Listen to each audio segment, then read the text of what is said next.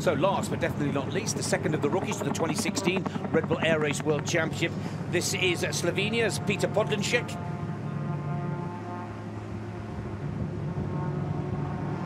Number 37, Podlunšek, you're cleared into the track. Smoke on.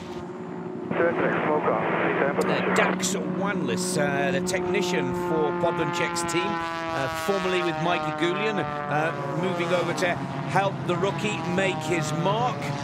Now, Podlunšek into the chicane. Just a little late with the racing line.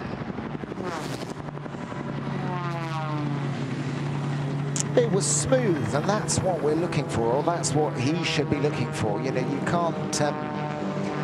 can't take aggression into the track. You know, they've yet to design an aeroplane that will go faster when you grip the stick harder. So smooth is the key. 2-second penalty for Podlunšek. Oh, and he's clipped a pylon as well.